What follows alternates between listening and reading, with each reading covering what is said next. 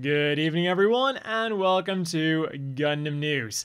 And this week we got two new trailers for upcoming Gundam projects, both of which gave us some really interesting information. There was one for Silver Phantom and one for Requiem for Vengeance. And let's start with the one that we got first, Silver Phantom, which also came with this really cool artwork. And despite being a short trailer, they did their best to show us a lot of mobile suits, which is both exciting and confusing. There's a Zaku 2, a J-Gun, the origin version of the vanilla Jim, a Red Zissa, a Giradoga, something from the Delta family, and the Gun Cannon Heavy. So the obvious question then is this going to take place in the origin timeline, or is that Jim just like a stylistic choice, which I believe is something they also did in UC Engage with one of the cutscenes. Like, they didn't elaborate on it, they just used the origin Jim because they could. And then of course, the second surprising thing is that vanilla Jim is still operating in Universal Century 0096. Now, I saw a comment saying that maybe like the scenes with the Jim and Zaku 2 were a flashback, but at least for the Jim, we see it twice with a Giradoga in the same scene. So that Jim is definitely in UC 0096. Which then also makes me wonder about the origin version of the vanilla Salamis that we see. Did that thing also somehow survive up to 0096 to then just be destroyed, or is that an actual flashback?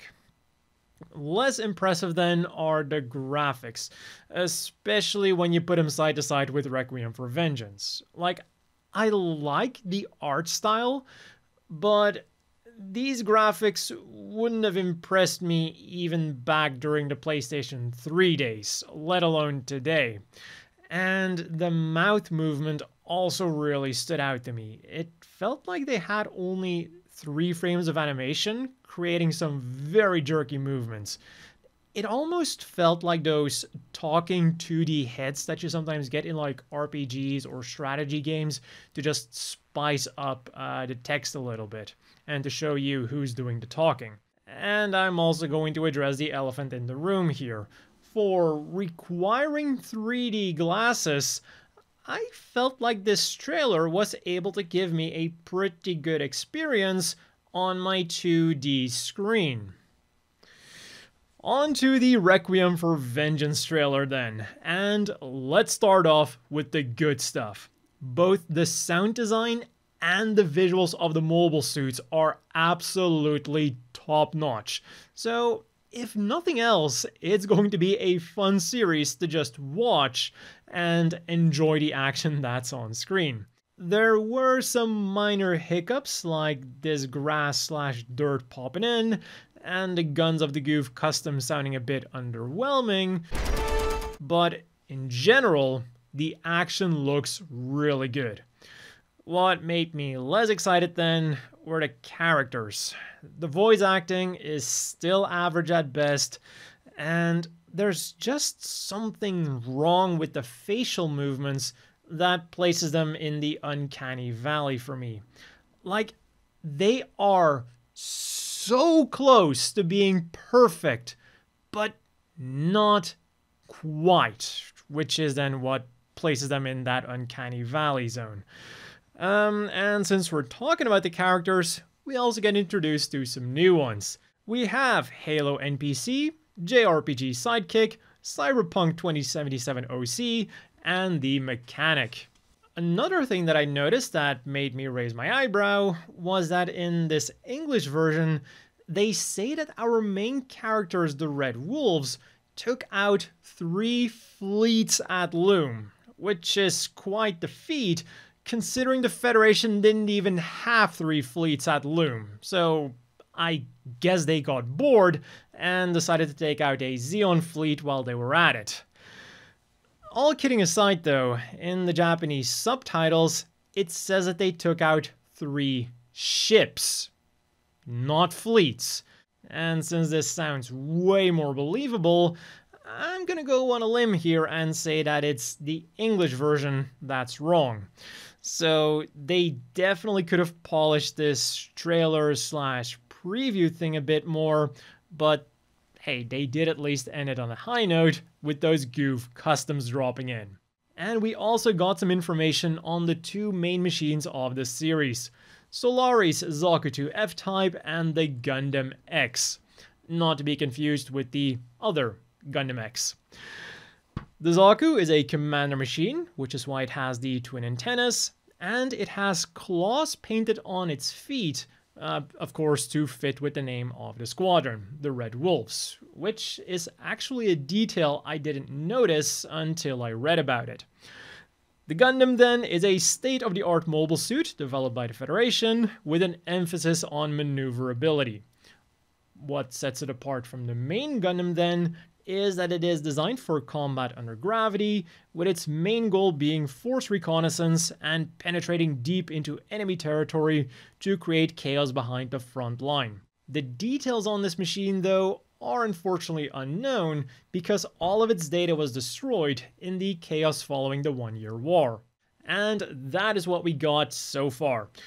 For something potentially really exciting then, on April the 7th, 7 PM Japan time, they'll release a Gundam 45th anniversary special video. We don't have any major details yet on what they'll be talking about, or more importantly, what they're going to be announcing, but we do know of 2 things. Some famous Gundam voice actors will be making a guest appearance, being Toru Furuya, Amuro's voice actor, Tomokazu Seki, Domon's voice actor, and Kana Ichinose, Soletta's voice actress. And they will be revealing new things for G Gundam. What those are going to be, again, that remains to be seen. And personally, I also wouldn't be surprised if they show off a trailer for a new and upcoming Gundam project, be it a completely new anime or Hathaway's Flash 2. For the Gunpla news then, we have some new, which from Mercury things. Pre-orders over at Japanese P Bandai have begun for the Full Mechanics Aerial Permit Score 6, which goes for 4,620 yen, which is around 35 US, and the high-grade Calibarn Permit Score 5, for which I just completely forgot to write down the price, so I'll have that up on screen. The Calibarn just has a different colored shell unit, but the Ariel has a differently colored shell unit and differently colored beams. They're now green instead of blue. The Calibarn is slated for a June release, and the Ariel is slated for a July release. But both of them were on pre-sale over at Bandai's Hyper Plamo Fest 2024. So you can get them now if you'd want to, through resellers, meaning that you will have to pay quite a premium for them. On the figure front then, we are getting some actual new things. Last week I talked about how the Robot Spirit Slaughter Dagger went up for pre-order, and alongside it, they also announced that they'll be releasing a Robot Spirit Strike Noir version anime, not to be confused with the older non-anime version, and more details will be released soon. And what they also announced was the 7th Mobile Suit Mechanical Bust lineup. And this time around, it is the Sazabi. For 500 yen a spin, 3 US, you'll be able to get a set of regular armor, a set of clear armor, or the internals with the light up function. And it's not just the mono eye that lights up. The Mega Particle Cannon lights up as well. It is currently up for pre-order on Bandai's online Gachapon store, where it is slated for a July release, so expect these to be hitting physical Gachapon machines in Japan at around that time as well. And of course, what would a week be without some Gundam Seed Freedom news? The movie has already entered its 10th week, and they're still giving out freebies to moviegoers. There is a new illustration card drawn by Hisashi Hirai, and they're redistributing the Escape for Two short story, but now with a new cover art. And talking about new art, they also gave us this new key visual image, drawn by Satoshi Shigeta. And especially the Mighty Strike Freedom has caught the attention of some fans because of the placement of the beam cannon. Now, to use human terms here, the beam cannon on the torso should actually be like where the belly button is, but now it's on the chest instead. For those who want to watch the movie a bit more lively then, in Japan between March 28th and April the 4th, they're holding special screenings where you're not just allowed to like cheer at the screen and yell about what's going on, it is actually encouraged to do it. Like, they're even telling you that you can bring your own pen light so you can cheer as if it's some kind of idol concert. This is the first time that I've heard about an event like this, but I think it's definitely a cool idea for an action movie, especially if you've already seen it once, or 5 times, like one of my friends. I'll have the information for these screenings down below if you're in Japan and you want to try to check them out. And if you want to yell even more in Gundam approved style, then you'll be happy to hear that Freedom's collaboration with the Joy Sound karaoke locations has been extended until May the 6th. And I'll also have that information linked down below. Meanwhile, on the gaming front, in Gundam Battle Operation 2 for the PlayStation, the new Gundam HWS has joined the fray. In the global version of UC Engage, we've got a clan battle event. The UR, the O, and UR Paptoma Shirako have become available as unit assemblies, and they also announced that the unit assemblies will be getting some improvements. And on the Japanese UC Engage then, players can go for the extremely limited UR New Gundam, HWS, and UR Amuro Ray. And new episodes were released in the Char and Amuro mode. And in other news, 6 new illustrations were posted on the SD Gundam World Heroes Kirahagana Monogatari website, linked down below. The life-sized moving Gundam over at the Gundam Factory Yokohama has unfortunately entered its last week, with the grand finale being held on Sunday. And so far, nothing has been announced to replace it, although I highly doubt that nothing is going to replace it. And there was this really nice illustration to celebrate the 25th anniversary of Advance of Zeta. But before you feel too old, it actually only turns 22 this year.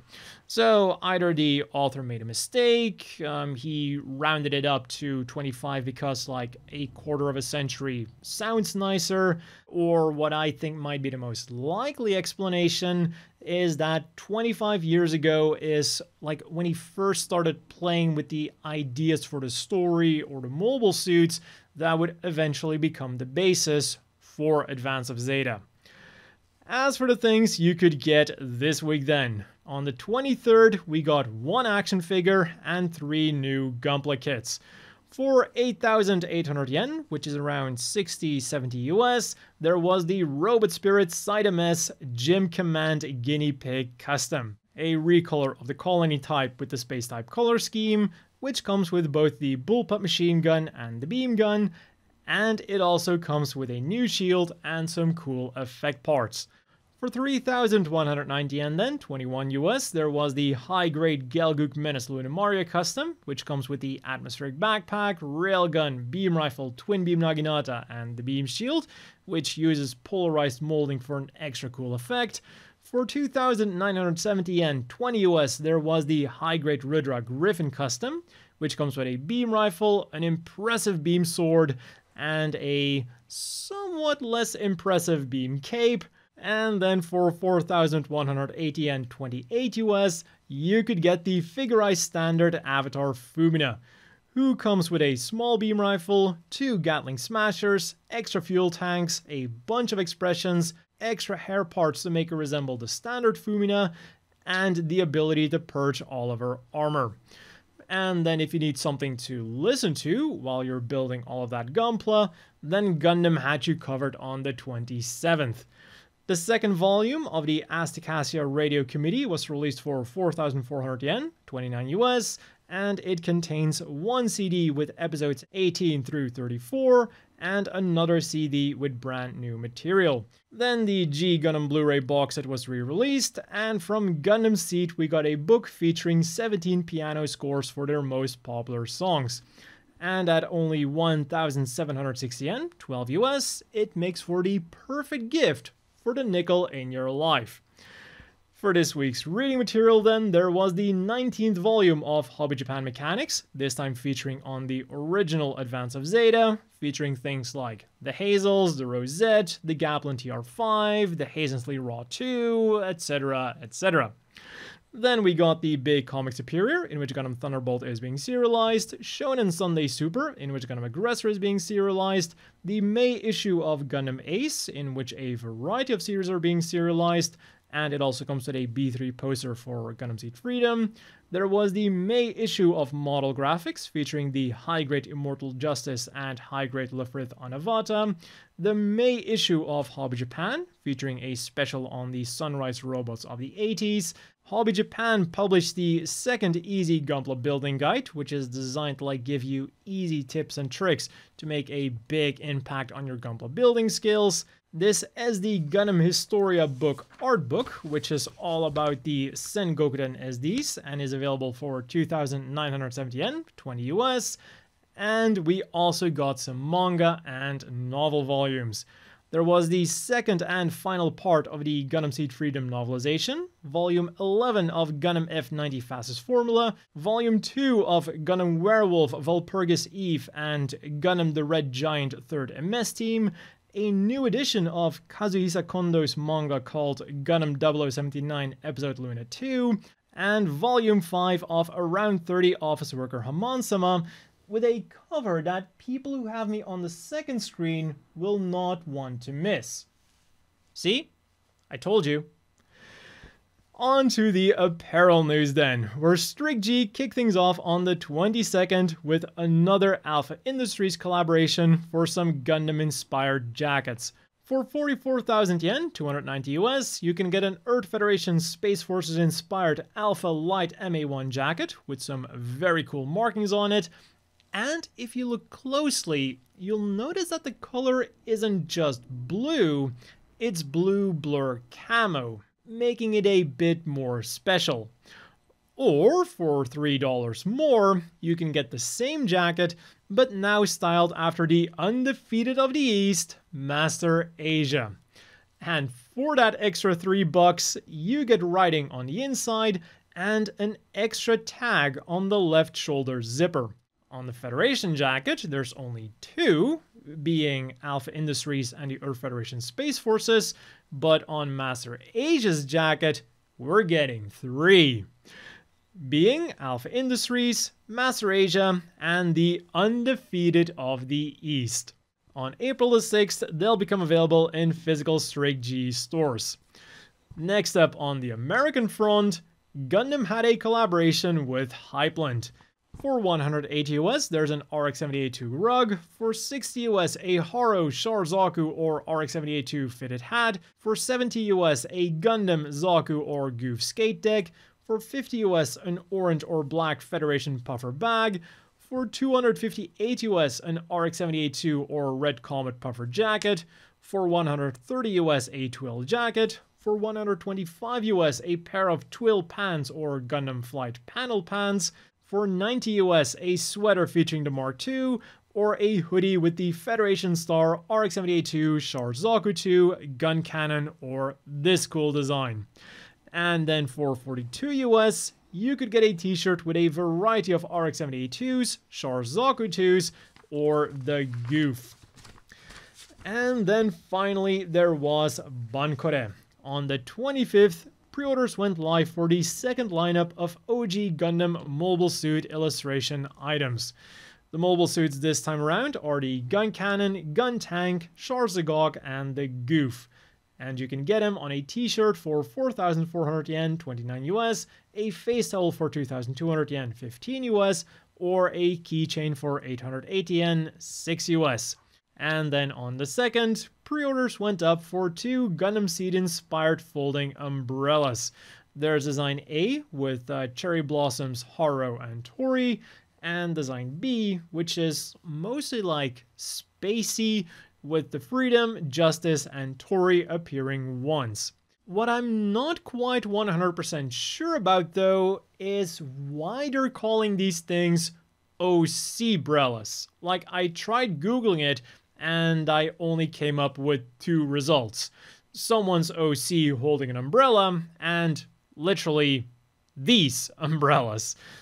So I guess they're OC umbrellas because they have some like of the original Gundam Seed characters on them, but by that definition you could just call all of the merchandise OC plus whatever the thing is. OC shirts. But anyways, as always, let's quickly wrap things up with the polls. With the re-release of the G Gundam Blu-ray box, Gundam.info wanted to know what G Gundam's most impressive special move was. Or when looking at the move selection, maybe it is more accurate to say what Domon's most impressive move was. With 14.3%, there was the Erupting Shuffle Alliance attack, with 19.6% the Vanilla Sekiha Tenkyoken, with 21.5% the Sekiha Tenkyo God Finger, and then the real whopper was the Sekiha Love Tenkyoken with 44.6%. Never underestimate the Burger King. As for the currently ongoing poll then, with so many new Gunpla announcements last week, Gundam.info wanted to know which one we're the most excited for. The high-grade Gundam Amazing Barb Sloops, the SD Gundam Cross Silhouette Mighty Strike Freedom, Figure-Eye Standard Lunamaria Hawk, or Real Grade RX-78-2 Gundam version 2.0. And this order is also their current standing, with the Twitter and Gundam.info versions of the poll being in complete agreement with each other. The Amazing Barb Sloops is not doing quite so amazing. On Twitter, it is still holding up somewhat well, but on Gundam.info, almost nobody cares about it. Like, you can barely see the bar on my image. Heck, if you're watching this on your phone, you probably can't even see the bar because it's so small. The RX-78-2, on the other hand, is in a very comfortable lead, and then for Lunamaria and the SD Mighty Strike Freedom, it depends on where you look. On Gundam.info, they are roughly equal, but on Twitter, Lunamaria does pull way ahead. So it's safe to say that this poll has been decided already. But if you want to cast your vote, I will of course have the links down below. And that has been all for this week's Gundam news. As always, a big thank you to the Patreon supporters. I hope everyone watching has a great evening, and I'll see you all next week with more Gundam news.